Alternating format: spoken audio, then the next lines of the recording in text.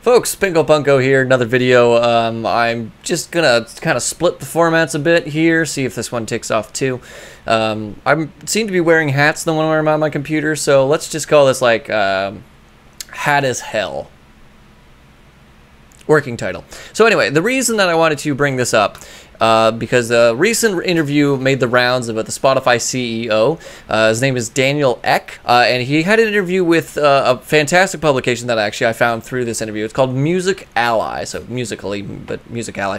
But one of the things that he did in it that kind of made some people mad, yours truly included, is that he says it's not enough for artists to release albums every 3 to 4 years, and that they should be working harder on continuous engagement with their fans instead of complaining about not getting enough streaming from Spotify. So in the article, the quote that he went exactly, he said that in the entire existence of Spotify, I don't think there's been a single artist publicly say, I'm happy with all the money I'm getting from streaming. He said in private that they did that many times. Of course, you could say whatever in private. You can't really substantiate that. And there's been plenty of artists who come out and said that Spotify pays them very little. But in public, they have no incentive to do it. And then they said you can't record music every 3 or 4 years like you used to, and I think it would be enough. So it's on you. You need to do more. And quite frankly, the fact that you think that we should pay you more, it's a little insulting. So as you can imagine, this man is worth billions of dollars. People did not take this well. It's essentially just kind of throwing the glove down and saying that if you don't get enough money from our streams, that's not our fault, that's yours, that's individual responsibility. Now, obviously with the name of the channel, I think that's a little horseshit. Okay, so I looked into Daniel Ek and everything that he gets paid through Spotify. Now, it was a little bit interesting. I didn't really expect this this information here. Now, I looked it up, and through Forbes, it says that Daniel Ek is worth $4.1 billion, so he's technically a billionaire. Now, that is what he is worth. It's not what he gets paid. He has about almost 9% of the shares of Spotify, and he controls 37% of the voting. His business partner, Martin Lorenzen, also owns... Between the two of them, they own the majority controlling shares of Spotify. So I wanted to look into what he got paid. Turns out he doesn't actually draw a salary, but what he does do is if he meets certain goals, he will get bonuses. Typically, they range around $1 million in cash. One thing that I kind of found here is this article from Music Business Worldwide. It's from 2018 that kind of found specific instances of how he got paid. There were 3 qualifications he needed to get the bonus for that year. They were more than 70 million premium subscribers on Spotify, more than 150 million monthly users, and an annual gross margin of 25%. Now, he got the 2 out of the first, he got 2 out of 3 of them. He didn't reach all of them. So you'd think that would mean that he did qualify for the bonus, right? Well, that's not true. He got the bonus anyway. And this is also, of course, along with the percentage of the stocks in Spotify that he owns. Now, I don't know too much about the rest of his particular financial state, but he's not hurting for money. And it turns out, even when you fail your goals, you could still get a good payout there. Keep that in the back of your mind. So, okay, let's go into how much Spotify pays its artists and why they should be pulling up their bootstraps to make more money and to kind of do it themselves. They can't keep releasing albums every 3 to 4 years. What fucking idiots! They need to do the work to get those streams and get that engagement. So there's been a couple of reports about what Spotify pays per stream here. Now, one of the things that I think is super interesting is that it averages between a payout of, and I will quote this article from Song Trust directly, that it reported in January 2019, last year, Spotify pays out between 0.00331 and 0.00437 cents per stream to its rights holders. Now, this means rights holders. This doesn't necessarily mean artists. This could mean the label. This could mean promotion, any deal that the artist has on the other side. So that's the average. That doesn't mean that every time that you click a stream, that person gets that much money. I kind of feel bad calling it money, because it's just so little. But I also found this interesting, this webpage by Ditto, to find out how much that certain artists get per song. So I just looked up. I didn't want to go too fancy. I actually did an AC/DC one, and they're not hurting, obviously. So I got Spotify open up on my other one here. I'm going to look up The Beaches. Now, The Beaches, you may not have heard of them. They're a band from Canada. They're based in Toronto, and they aren't too big outside of Canada, but if you turn on like an alternative radio station or even some of the classic rock stations, you've heard a song by them. So they've got a song, what's their most popular one? It's T-Shirt. So it's got 3,014,642 streams. So I'm going to go into this website here, and I'm just going to give you an idea of how much money they got for that. And that's their most popular one. So for that song, they got estimated around $13,173.99. Now that was for that one song, and it was split between, however, their record label, whatever they do there. So, you know what? Not bad. But let's go to a band like, say, the Jesus Lizard. That's a good one I always go to. Now, they're pretty much like cult legends. So yeah, their most famous song is Then Comes Dudley on Spotify, and it's got 1,639,409 streams. So I'm just going to plug that one in. Okay, so for the Jesus Lizard's most famous song, they got $7,164.22. So as you can see, bands that have been around doing the circuit for a while and still not getting that famous, they're broken up. Very big discrepancy there. So I want to actually go into the specifics of the payment that they go out, and there was another article by Music Ally that came out, and it broke down what happened. So essentially, they don't pay that much per stream directly. What they do is they have a revenue pool, and they say that it's about 70% of their total revenue, but according to this article, it's closer to 65%, and that is the pool that they pay out to the rights holders. So I found this article of 2017, and it said that Spotify had guaranteed to pay out big music labels billions over the next 2 years. So that was going to be until 2019. So they've reevaluated a little bit, and COVID-19 has addressed some things, and we'll get to COVID-19.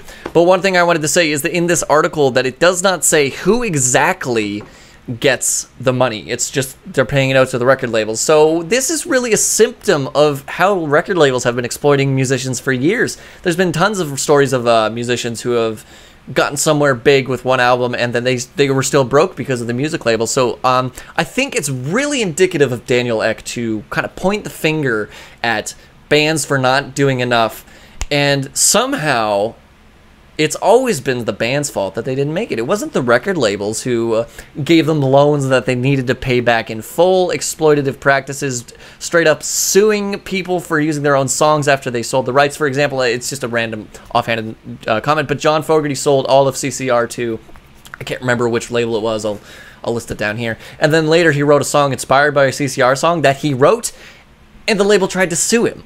So that's just a couple things that are indicative of the music industry as a whole. So Daniel Ek is basically telling musicians that they need to focus on more music and more engagement with the audience, otherwise they're not going to make it.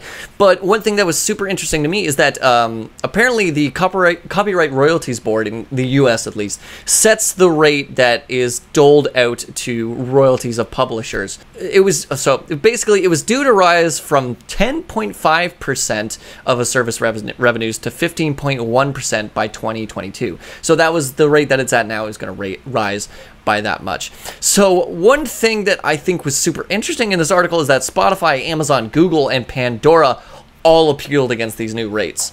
And people were fucking pissed. Rightfully so, because you were blaming these musicians for not getting enough, but with the opportunity to pay them more comes out, and you basically step on the gas to stop any of that from happening.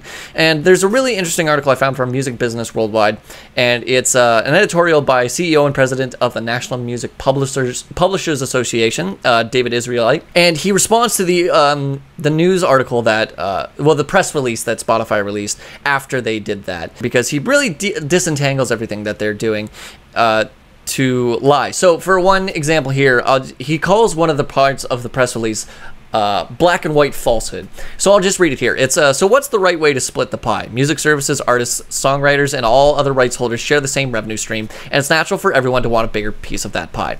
But that cannot come at the expense of continuing to grow the industry via streaming. The CRB judges set the new publishing rates by assuming that record labels would react to reducing their licensing rates, but their assumption is incorrect. However, we are willing to support an increase in songwriter royalties provided the license encompasses the right scope of publishing rights. And here's what David Israelite Daylight wrote in response to that. Okay, there is spin and there is black and white falsehood. Spotify alleges the CRB judges assumed record labels would react to the publisher rate increase by reducing their rates. Not only is that not true, the judges wrote the opposite in their opinion. For those who want fact check, read footnote 75 on page 35 of the CRB's final determination. The truth is that unlike songwriters, Spotify and record labels are in a free market. What Spotify pays record labels is negotiated between the parties. How those two parties split the 85% of revenue left over after paying songwriters and their publishers their 15% of revenue is irrelevant and has no relationship to the value of the songs to Spotify's business model. Simple solution: let songwriters and publishers negotiate the value of their copyright the same way that record labels do. But Spotify opposes that. I think that's a super solid point there. Spotify has basically tried recently to give the power back to the songwriters. They wanted to talk about, they expanded from only record labels putting their artists on Spotify to independents. So why don't they let songwriters and publishers negotiate their own copyright in the same way that record labels do? Spotify is trying to push against that, and they have gone on the record as doing that in a legal setting. So I'll link all these sources down there. Somehow, being forced to pay songwriters more or allowing them to negotiate their own rate, don't do that.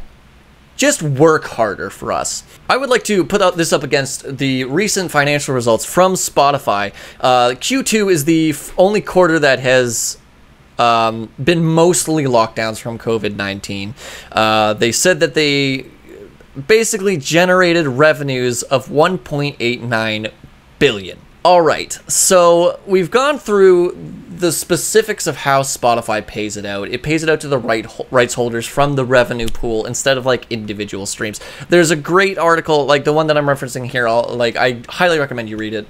It's solutions possibly to making them pay more. Unfortunately, Spotify is not done. They have, if you have it, you know that they have a tip jar for musicians instead of directly taking responsible for literally the only reason people go to Spotify. It's not the fucking interface, I'll tell you that much. They are offering people to pay them directly. There has also been talk of like possibly implementing a Patreon sort of feature for specific artists through Spotify, but judging by the way that they've treated their musicians, I don't think that's a good idea at all. I think there should be a completely different service for that. It's not enough for artists to release albums every 3 to 4 years. He keeps saying that this is the truth, and I don't think that's true at all. I don't think any of the modern artists have gone 3 to 4 years, unless it's like a hiatus. Idols, one of my favorite band, I'll just look it up on Spotify right now, but I'm pretty sure, if I recall correctly, they released their debut album in 2018. Sorry, they released their debut album Brutalism in 2017, and then Joy as an Actor of Resistance, their follow-up record, was 2018, the next year. And then they released a live album too. That's not even counting all of the singles that they put out. And their most famous song on Spotify right now, Danny Nedelko, Edging Out, Never Fight a Man with a Burn. It's at 10 million streams, almost 11 million streams. And this is just par for the course for newer bands. I don't really go into pop too much, but if I recall correctly, Charlie XCX released an album last year, Charlie, that did really well, and then In the Quarantine released another full album. How is that not engaging? Like the streams from that album are incredible. In fact, Claus has 7.5 million streams. I don't know any of these songs, but that was just the first one in the top from the latest album, and the album before that was 170 million streams. So it's not a question of how the individual musicians break in. If you're a musician, yeah, it's fucking hard to break in. I'm on Spotify on one of my bands, and I have less than 1,000 streams, obviously, but that's just an example of how hard it is to break into the market. If you have done anything musically from ground up, it's incredibly hard. So I think it's very interesting that Daniel Ek would like to focus on the systemic problems being an individual one, and that's just the greater free market values at play here. It's not the system, it's your fault. And of course for Q2 they made almost $1 billion. Now half of the music industry is live events, and they have been suffering dramatically. So in the middle of a pandemic where you had almost $2 billion of revenue, You point the fingers at the musicians and the artists who aren't doing enough? What do you suggest they do? Go out to play venues? Not everybody has the resources to do drive-in shows. I just think it's disgusting, and it's emblematic of the system we're in right now. It's not their fault. It's not the billion-dollar streaming industry's fault, or the CEO who rakes in bonuses without even meeting the goals.